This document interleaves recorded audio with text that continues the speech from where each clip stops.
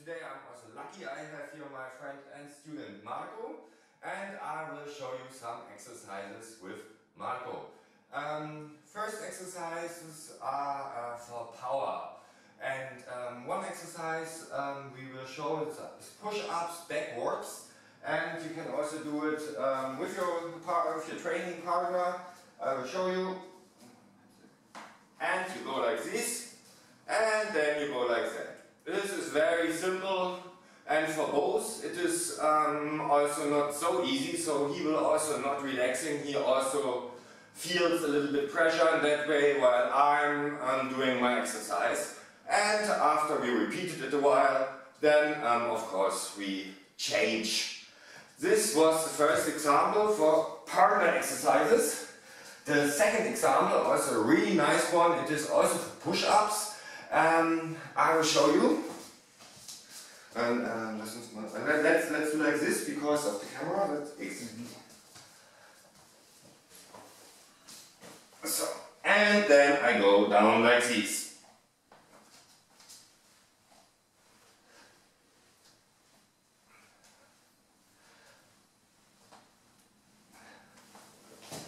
And there's also another thing what I would like to show you, Marco. Now I make it once of you.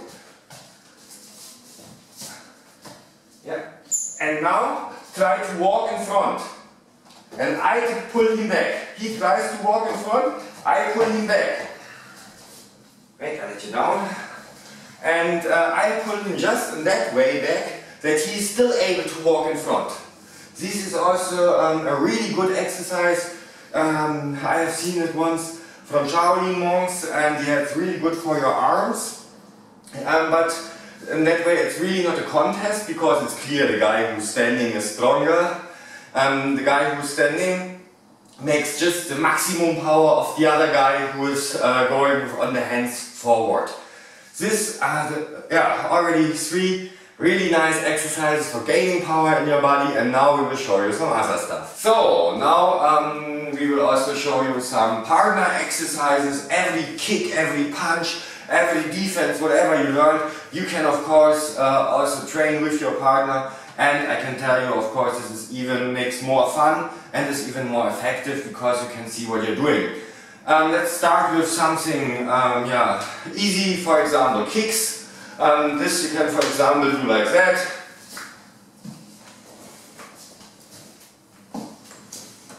You can also kick deeper.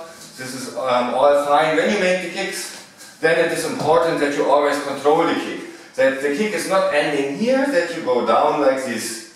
Marco, for example, fell right now a little bit in the kicks. This can happen. He's also still a beginner. But in theory it should look like this.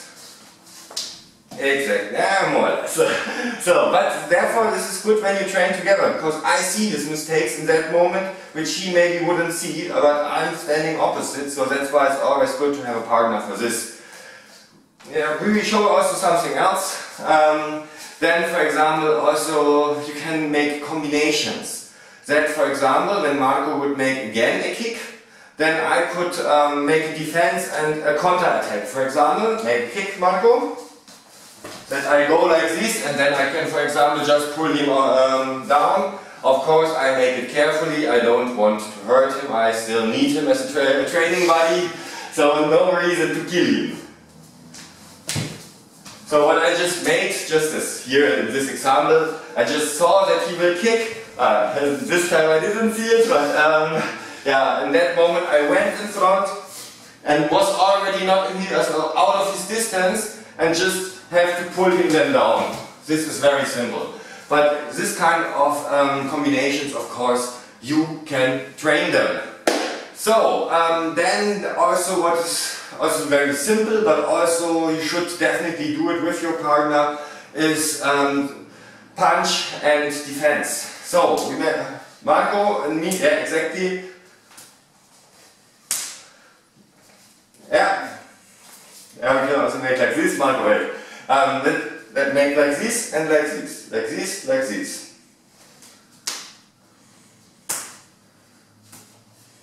And here I can now practice very well that I don't make the defense like here, because here I am not anymore. I will lose my time. I just have to make the defense, back again, until this point, because here my face is ending. And in that moment I don't have to go further. And this kind of things is also always really good to train with a partner.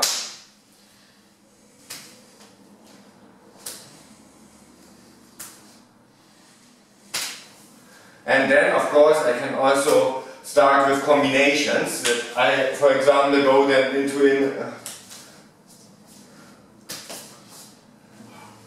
there are different possibilities what I could do in that case with him when I have him. And yeah, this kind of this, for example, I could do, but yeah, here he is open. There on the face there are many points where I could maybe you will show it once. There are many points where you can hit him. Here, for example, is a very effective point. Here is a very effective point. There is a very effective point. Also where I can really, with the side of my hand, when I strike him with this, then I can really have very hard effects. And of course here the nose, we also don't want to forget that. There you can steer somebody like this and he will already fall. So just yeah, some information next to it. So this was about yeah, some classical Kung Fu exercises with the partner. And now we come to, yeah, let's say also still classical exercises, but more playful exercises. You will see. Yeah, now we also have something other very nice exercise. It's called disappearing hand. And for this, Marco will now try to reach my hand. For this, I put my hand more or less on the middle of his breast height and a little bit away from him, that it's not too easy. And he, as you see, he's trying to catch my hand. And my job is to take my hand away before Marco can grip them. Exactly. And therefore I have to imagine, or I have to look, where is Marco's movement. Marco, maybe we try with the other arm, that the camera can see it also better.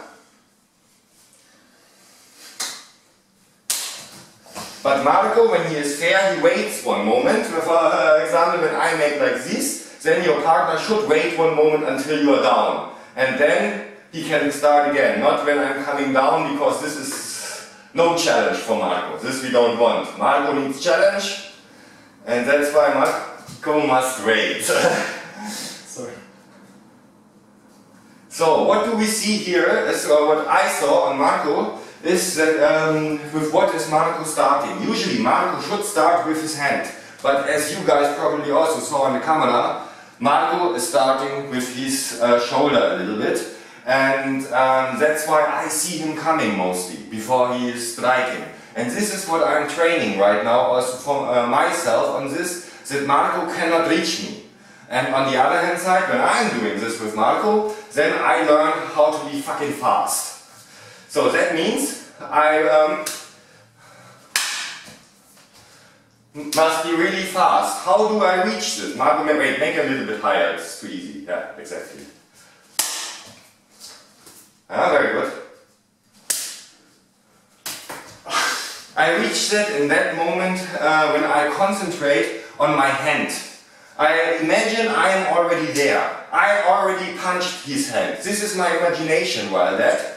And then I'm already much faster. And of course my hand is the first thing what comes and everything else follows. Like this Marco cannot see when I start striking. This is the secret behind it. Let's make one more round.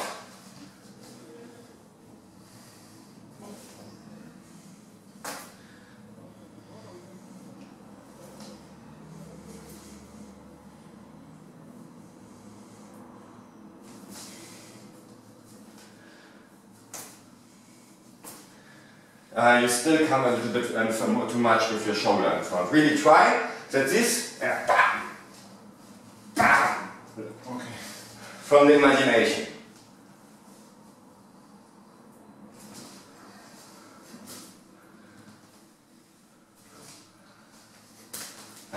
Very good. So that was the first one, what I wanted to show you. The second one is also a really, really good one. It is, we stay on one leg in front of each other, like this. And now we take our hands like that. And now it is about pulling. My job is, or his job is also that the other one is falling on like this on one leg. Then this one lost. So the game about this is whether I pull him and he is losing his balance, or he tries to pull me and he is losing his balance while I take my hands back. So we always should stay in balance. This is the secret about it. And absorb the energies from the other one. Yeah, already better, Marco. You have to be a little bit faster with the hands when you pull them, when you take them back.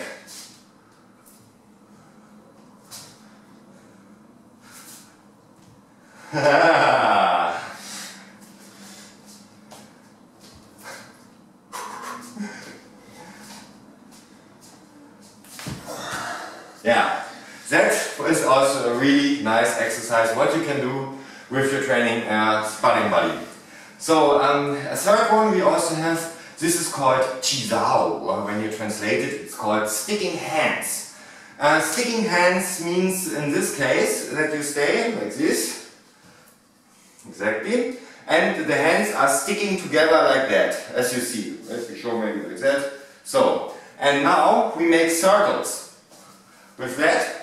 And my goal is now to use his power, not work against his power, his flow, and then to strike him. For example, like this. And his goal is, Marco, try to strike me once. To take this somehow away. In the best case, Marco, try again to strike me.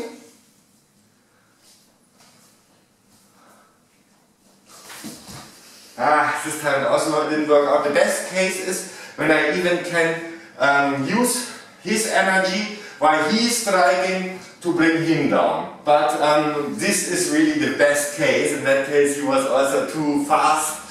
It's not always working out. Main thing is that he don't catch you and that you, that you hit him.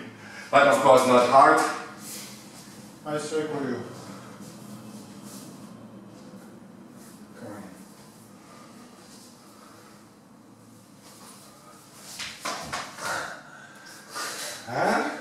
Ja, das ist noch kommen.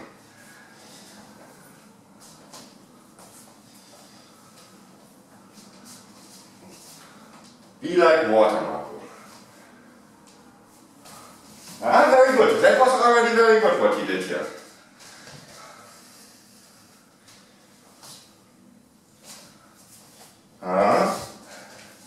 Too slow.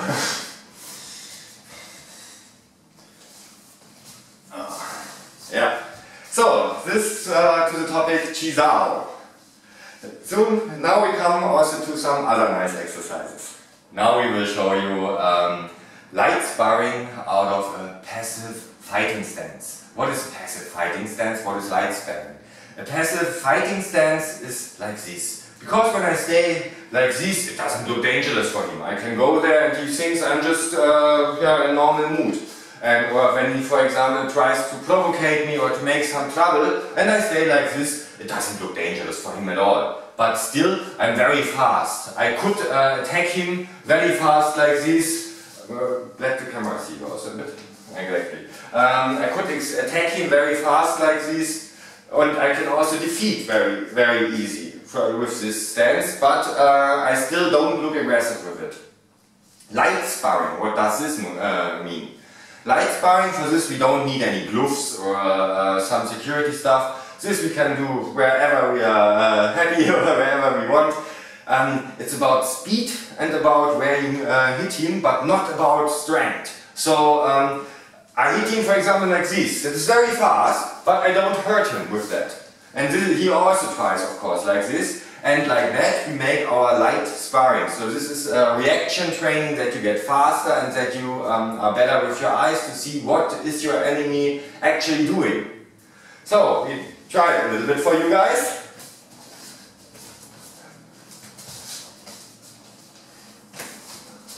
So it is also in this way 1-2 hits and then we go back in that case, because this is really more for the surprising attack and things like that. And we can of course also use both arms Let's go a little bit more like this, and the camera sees us better. And back. So, stay again like this, exactly. Try. And important is also that we, when after we are hit, for example, he hits me, then I cannot, even if he doesn't hit me strong, because he doesn't want to hit me strong, I cannot just use this because he's maybe in that moment like here and open, then I make them like this, but he hit me already. No. I have to wait one short moment after he hit me, like to show reaction on this, because in a real fight, when he would hit me, I also wouldn't go immediately like this. I also would stay a moment like this and then keep on. And this, of course, we also make in respect to our training buddies, to our partners with who we train, that we also wait then after he hit me or I hit him for a short moment.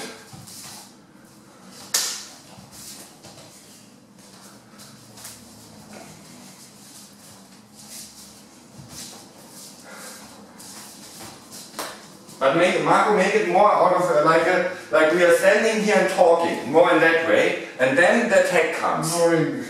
Yeah. More talking. Like this and then bam.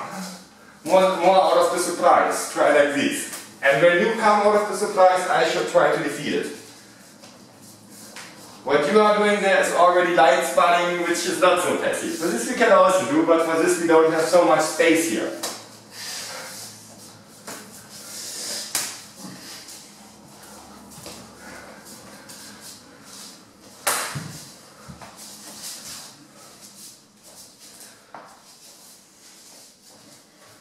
Just standing there thinking, and I get him. Simple as that. Bam! So now we can also make maybe for a short moment also light sparring normal. So this is now our normal fighting stance, exactly. And there we can also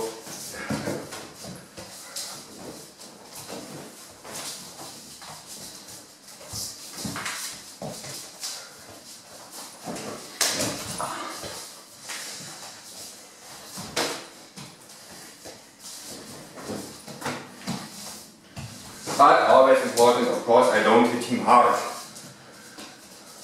Come. Don't run away. So this is also a possibility how you can train. Alles, come on. One way.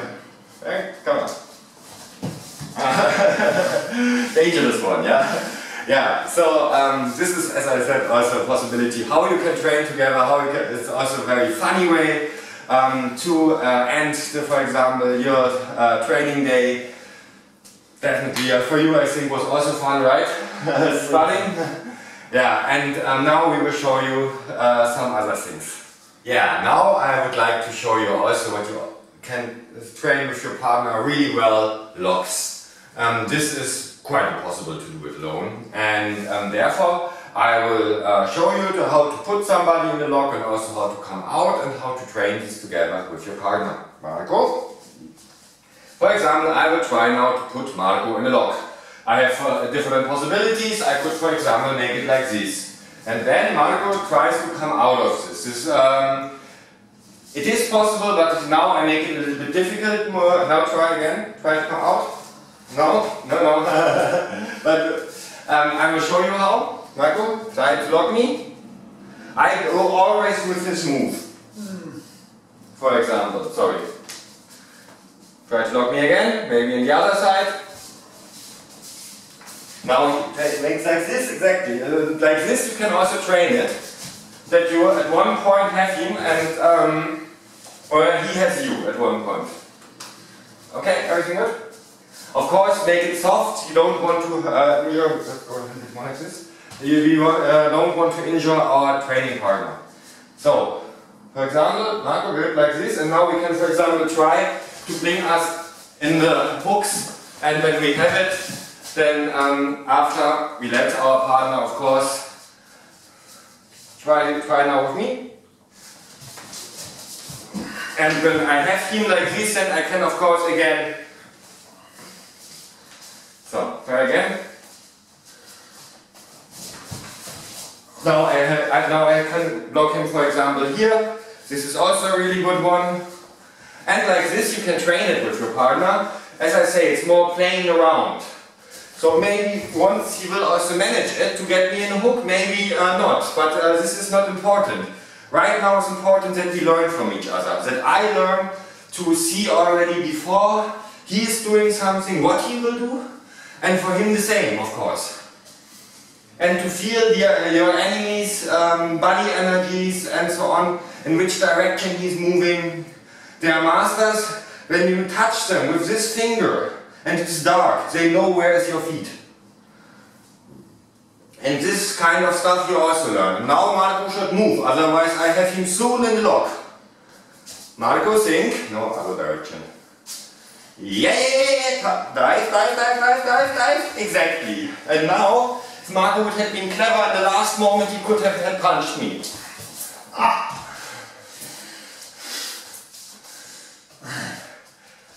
So there's also a trick that he cannot move out. Policemen often do it. That way when I have him here, that I take him here. Then he cannot come out anymore. It is very difficult for him. Because I have him from both sides. Then I could break his arm easily if I want to. But of course I don't want that. And this is a way how to make it for your enemy more difficult to come out. The only possibility when I have him on the shoulder is that he dives under. But therefore he must be fucking fast. So the best way is, make a lock on me, when you're simply faster than him. This is really a question of being fast. Maybe the other direction maybe once? I meant usually the other direction, this one, but it's okay.